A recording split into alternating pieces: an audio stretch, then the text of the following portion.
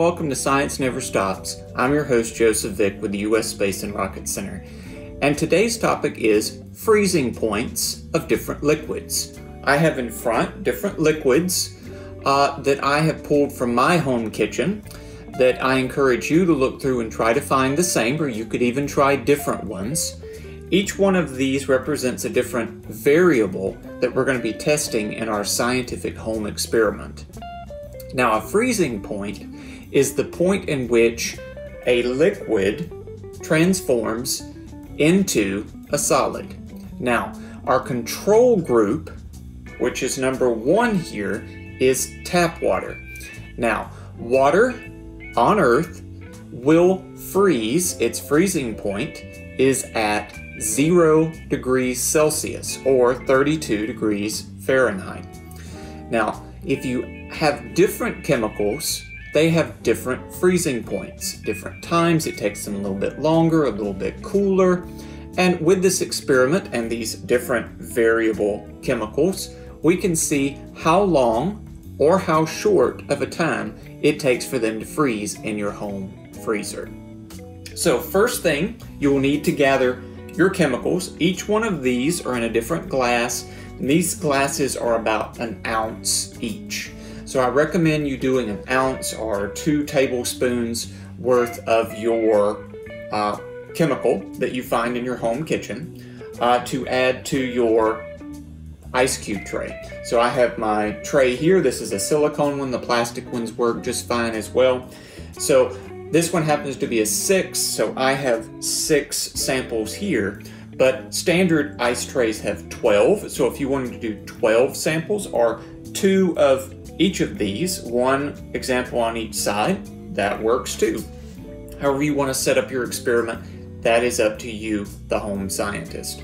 But I have my ice tray here, and to document our experiment along the way, I recommend you put in your journal, I drew out my ice tray grid and numbered my chemicals that I found in my home kitchen. The lines through number 1 represent, that is water, that is the control group. And that one is the one that I know the freezing point, which is 0 degrees Celsius or 32 degrees Fahrenheit. So adding to the variables that I want to test, these next 5 are the ones that I don't know the freezing point or the amount of time that it takes for them to freeze. So the first, right after our control group, is salt water as our number 2. 3 is lemon juice. 4 is apple cider vinegar. And 5 is extra virgin olive oil. And 6 is milk. I used whole milk. So if you use different milk, I recommend you write down whether it's skim milk, 2%, it has possibly a different freezing point. So I have made that grid. And with our grids, I also recommend you make a chart so that you can list your liquids, your 1 through 6 or more, and then we're going to document how many hours of observation it takes for these to freeze inside of the freezer, and then along the way writing down our observations. I'm going to go ahead and add here to my ice cube tray my different chemicals. So number 1, I'm going to add my tap water. 2 is the salt water. 3 is the lemon juice. 4 is the vinegar. 5 is the oil, the extra virgin olive oil. And 6 is the whole milk. So I have those in my ice tray. The next thing I need to do is put them in the freezer. This is an aerial view of the ice tray, so you can see them divided inside each of the ice tray compartments. And this is before I put it in the freezer. All right, so I have my ice tray with my various home chemicals in the tray at my home freezer. So I'm gonna go ahead and slide these into the freezer and take my hourly observations out inside my journal. And I'm gonna pop it in, come back an hour later and check on it. All right, so we'll be back in an hour to check the freezing points. Stay tuned.